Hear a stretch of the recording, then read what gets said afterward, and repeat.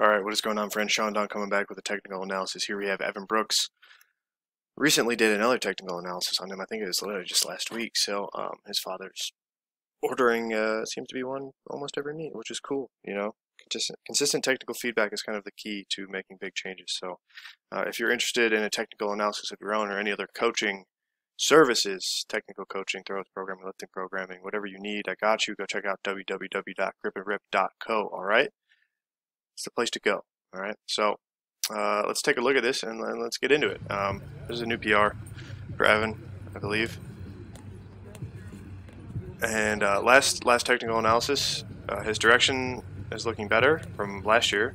His patience is looking better here from last video. So I think looking at it this time around, I think if you get the orbit a little bit more evened out, if you can get your posture a little bit better, because it looks a little bit heavy on that right side, that's why you kind of like fall back on that release. So you need to get your right hip under a little bit more underneath you and level out that orbit a little bit. So excuse me, let's break it down a little bit and help you fix that so that we can get up over 50 meters. The winds still look good. You're turning back really well. You're nice and balanced and stable. Flowing with it pretty well, turning back pretty well as you come through on entry. Like I said last time, you had the tendency to kind of force the hands a little bit and lead with the left side a little bit. And this is a little bit better, but there's still a little bit of that. It looks like the forcing of the hands. As you can see, same thing, shoulders, hands. You have this nice triangle here, but then the ball is back behind you. It's not going to be perfectly out in front of you. It will be slightly behind you. But I think if you just had a little bit more rhythm, let's say perhaps, to the wind. So let me just watch that one more time. Yeah. So just a little bit more rhythm in the wind. So think slow first wind and then strong second wind. Not necessarily fast, but strong. Arms out away from the body. You're doing a good job of that. But just try to feel the hammer go out around behind you a little bit more. So like first wind, right through here, you feel the hammer go back behind you, strong around to the right, and then strong out to the right, strong out forward. And then from here, just kind of chill out. Once the hammer passes 270, just chill out and let the hammer get ahead of you. All right, you can see the hands, and so this is that disconnection I'm talking about, where you're kind of forcing the hands across, the ball's a little bit behind, you're not quite connected with it. Got to let the hammer chill and get a little bit more ahead. Your right elbow is a little bit straighter, which is better. There's a little bit of chest rising up here, as you can see. Chest comes up, shoulders come up just a little bit, and you rise up a little bit because of it as well. You can see your hip height, boom, rise up just a bit, and that's going to cause you to lose a little bit of tension. So perhaps what you should think about is around the left side, drop this left side down into the next turn. So kind of fall backwards away from the hammer. Push off this heel, drop this left knee down, spiral it down, open towards 180 and forwards. And then that'll help you land with the hips a little bit more underneath you and a little bit better posture. As you can see, you're catching with the hammer kind of down. A little bit late, not a little bit late, but it's just not as ideal as it could be. Your hips just need to be more underneath. You need to land with your right hip underneath you. As you can see, it's just a little bit back.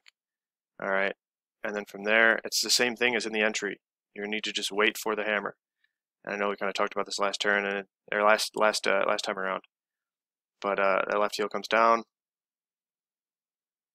and then you can see this left side still opening up a little bit early, and you can see the disconnection.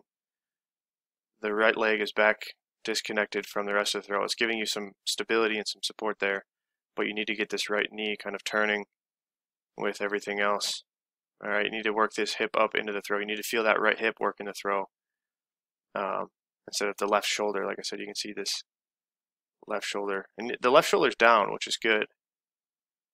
Like I said, so this is more of that kind of left leg spiral you need in the previous turn, but then now your right leg's a little disconnected. And then you get a little butt kick here, heel towards the butt. All right, and then from here I need to see you drive your hip a little bit forwards, drop that left knee down, drive the right hip forwards towards the high point. As you can see, the left leg is a little bit straight here, so that's going to cause you to rise up and then kind of crash a little bit on this next catch. And since the right leg isn't quite connected with you, you catch. There's not a lot of tension there, so you're going to see this right foot kind of collapse down towards the ground. And then you land kind of flat-footed, and that's not the most ideal thing, I'd say, because then you're going to see that right foot kind of pause even more. You see, so if you caught with a more active right side, if you were landing on the ball of the foot with a stiffer ankle, kept this knee bent, you know, it looks like your hips are pretty much underneath you. It's hard to tell from this angle exactly, but if you had a more active right side, you'd stabilize this left side a little bit better. It's going to be easier to be more patient. If your body doesn't feel stable, you're not going to feel patient. So you're going to have to rush to create tension with that left side again. You're pulling back a lot here. Right leg is out from underneath you, or not out from underneath you. Your right leg is underneath you. You're back over this right side a lot, but then the orbit gets a little steep on you, and there's not really any direction backwards. So if you catch with a more stable right leg, you can work backwards to 180 instead of backwards towards this left sector line. So you need to go backwards in the direction of the sector. Patient. Left shoulder stays down. As you can see now, starts to rise up because it is creating more of the tension. Left leg straightening out. Got to drop this left knee a little bit down towards the ground. Downward spiral. Keep that left shoulder down. You catch. And then this catch position I think is more ideal, as you can see, on the ball of the foot a little bit more. But then the problem is you're just a little bit too far forward. You're getting pulled forwards a little bit because you're so off balance, because his left side is on top rather than the right side on top. So the left side pulls around. You're going to be too forwards. There's a side view. You'd see that you're leaning very much too far forwards towards the back of the circle. You catch. Chest is a little bit forwards, and then you have to do what you can to fight out of it. But this heavy right leg, or heavy on the right leg, it's hard to fight out of that. So this left side pulls even more. You can see the right side breaks even more. Your toe and ankle is not connected to the knee, which is not connected to the hip. So you're really just kind of pulling this left side to get through the finish. So there's a lot of direction still to be found in this throw, probably at least a few meters, if you can line it up right and really get through a good finish.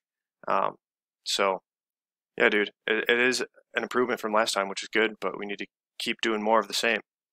Like I said, it's once you just want to throw the ball forwards on entry, throw it forwards. Throw it forwards towards zero, not around towards zero, forwards from 270.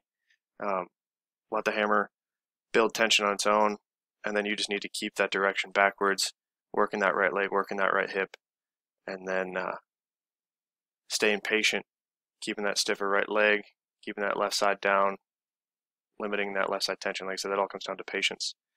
All right, if you're patient enough, you won't pull with the left side. If you don't pull with the left side and you're patient enough, you'll feel the right side working better, and then you'll have much better direction and stability and tension.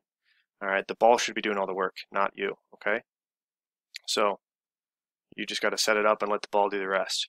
That's all it is. So, all right, Evan and David, his father, let me know if you guys have any questions. Hopefully this helps. All right. Like I said, if any questions, just don't be afraid to ask. If anybody else out there would like a technical analysis or any other coaching, go to www.gripandrip.co, all right?